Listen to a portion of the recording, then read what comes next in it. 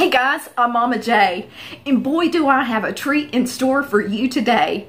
Last weekend, I got the opportunity to go down and visit with the breeders of Phantom Gecko, and they gave me an opportunity to tour their reptile room.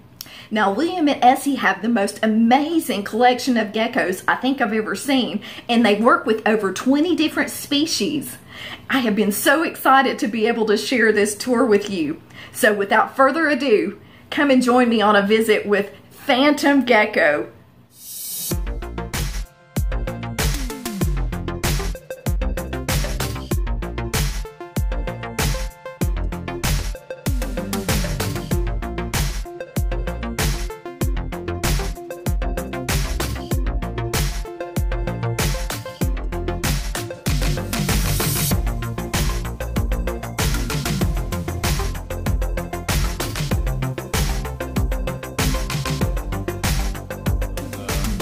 Wahlberg's velvet gecko.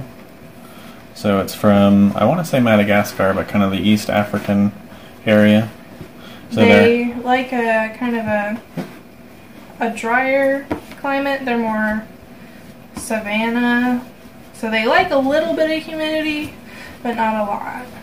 And eventually we're going to put these guys in tanks with lights. That's what they're in. Yeah, I see that black tongue. That is really unusual. Cool. Yeah, I've heard that they have one of the strongest bites in the gecko kingdom based on how, bulldogish their head is. Mm-hmm. Yeah, I love their little short flat snouts. And their scales are so cool too. They're fish scale shaped, so they're rounded. Oh, I see it now. Yeah, and they overlap instead of just are right next to each other, which is very cool. So this is a termite heel gecko. Mm-hmm. They're very cool. So we have two females in that one, and we have a little male. And it's almost, I'd say it's closer to a Pictus gecko. Yeah, it's like a cross between those two. A Pictus and a Crested. But they can like climb glass, which is cool. Yep, and pair them.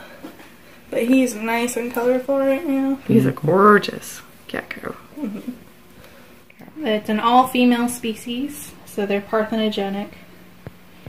And you can see the little eggs. She has another little lady right down here behind this sticker. And we have one egg in there right now, incubates. It's the only one we have so far. Yeah. We had another one, but they muched on it. But they're a colonial species, so we have multiple together, and they always do better together. Which is, red sky geckos. And her babies have been super pretty. I was going to say, she's got this really vivid color. Mm-hmm. She looks exactly like her mama. She is so pretty. When she first hatched, though, she was like just a...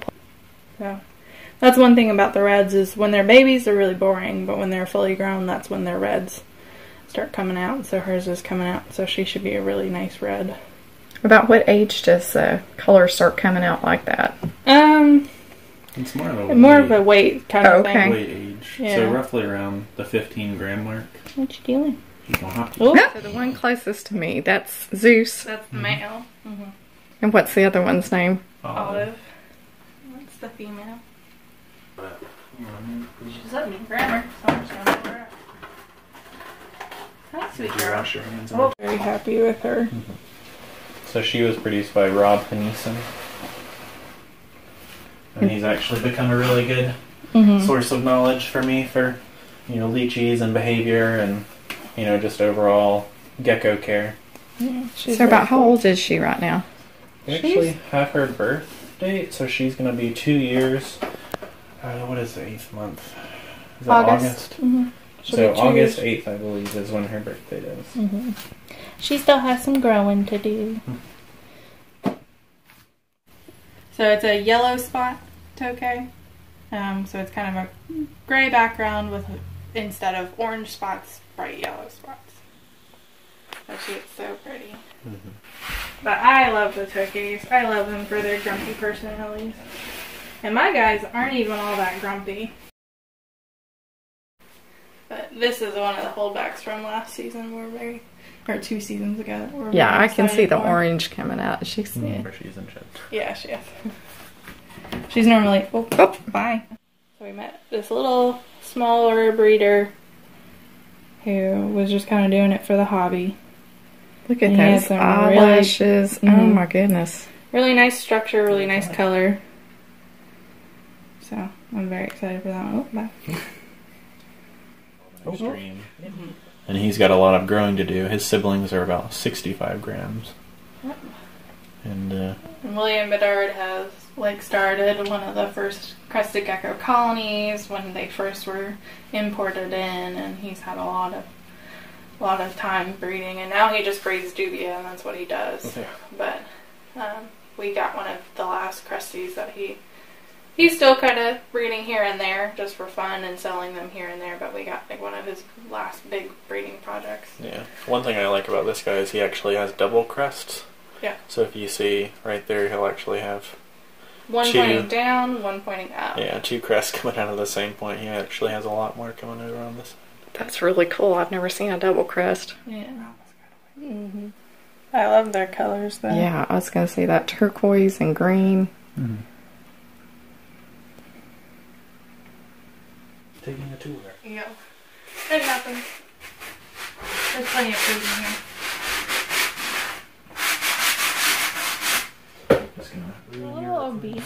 So she's on a diet. She was getting fat in her old enclosure, so I stopped feeding her as much. Because we had her and her mom together and they were doing really well. And it turns out she was eating the double food that we're putting in for both her and her mom. Apollo. So she's very fat. But she's very sweet. Okay. Alright, so let's bring him over here and see if you want to clean him. It's like serving food.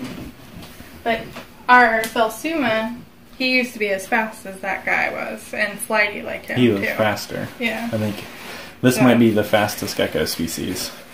So they call him a poor man's gecko, but what is the official name? A poor man's lychee A gecko. poor man's lychee, I'm sorry. The actual name, the typical name you'll see is Gaiera vorax, which is incorrect. It's a Gaiera marginata. So some people will call them Vorax geckos, which is not correct. Yeah, they haven't been imported.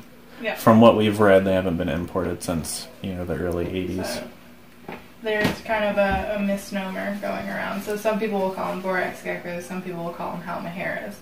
These are Halmaheras. Talons. I feel like he has a little more control over them. Mm. And it's just working on handling just for a few moments while we clean. He's not happy. He has cute little toes. So his toes split at the tips and almost look like a fan. Yeah, I love those little Pictus geckos. She's very sweet. She loves food and she loves to come out. She'll usually come to the front of the glass and stand right up and demand to be taken out. I love it. Go lick your hand. Mm-hmm. Why is it so tasty? Does it smell good? Does it smell good? I love her. She's a It's a sweetheart. tasty fingers. It's a tasty fingers. I got her at Petco years and years ago. Oh, did you really? How old is she now? She's got to be about 5 or 6, probably. Wow. She's very cute. And to me, they look exactly like leopards. Their face structures. Of course, they have that very distinct pattern. Mm-hmm. Well, we'll pull out her soon-to-be boyfriend. Her boyfriend. And the pattern will go away. I love them. They're so sweet. So this is actually an Oreo. So if you look at him, how his tail, and that's kind of go that way, bud. indicative of. Here, I can pick them up if you want. Indicative Pet blue Oreo. tail. So what was that? Ivy falling over, demanding to be taken out. She said, "I see you have someone else out. Why are you not taking me out? That's not nice." I love that blue tail. Mm-hmm. So the Oreos get pretty much white and black. So hopefully we'll have a few little babies from each of them. Here soon. What is that? Is that a lady? Oh. Oh my. Oh. Yep. So he's a Sulcata tortoise. Mm-hmm. He's gonna outlive us, and he's gonna be like 100 pounds. The yellow on her stomach is a random trait that these guys can get. It'll either be yellow, pink, or blue. Yeah, she eats everything.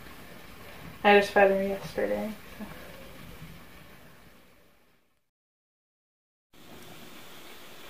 He just has a giant head compared to his body.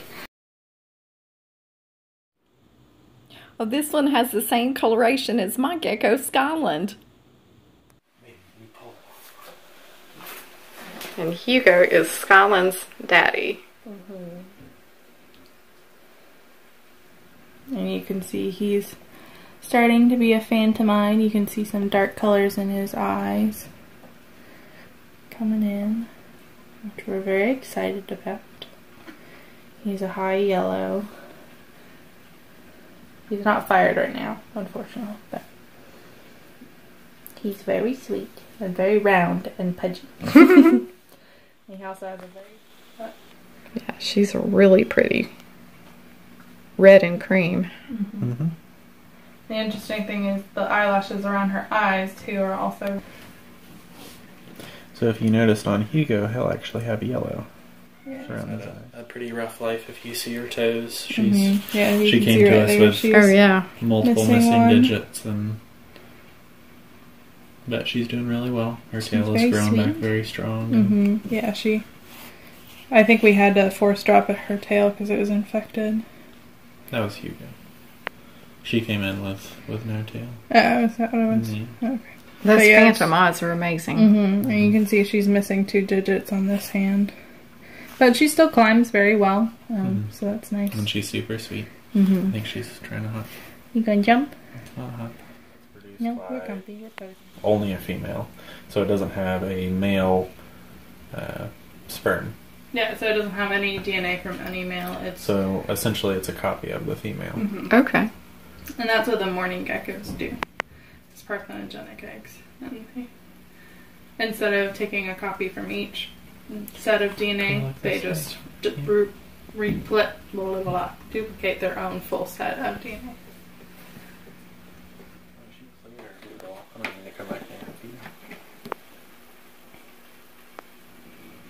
But we got her with Brooklyn and Hugo. They were our first trio of gargoyles that we got, other than Ariadne, who was a baby when we got her.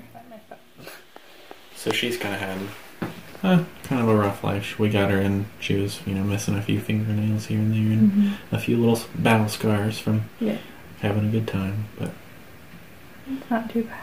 yeah, she's got a great temperament. She's got beautiful blue eyes that you can see. And this is Skyland's mother. And she has very nice banding, so it's another reticulated trait. But they're very big. These guys can also see color at night because their eyes are so well adapted. This is the second largest Uroplastus species, with Giganteus being just The a first. little bit larger. Yeah. It's a Acrylophus Sarasinorum, and they're just called Sarasinorum geckos. So no fancy common name. So morphology-wise, you'll see Dalmatians, white spots, and white lines. So these are your typical morph that you would see, which is just their wild type. It goes away when they're fully grown. That's the sign of a juvenile for them, is that they have stripes, and they'll have the stripes closer together when they're younger.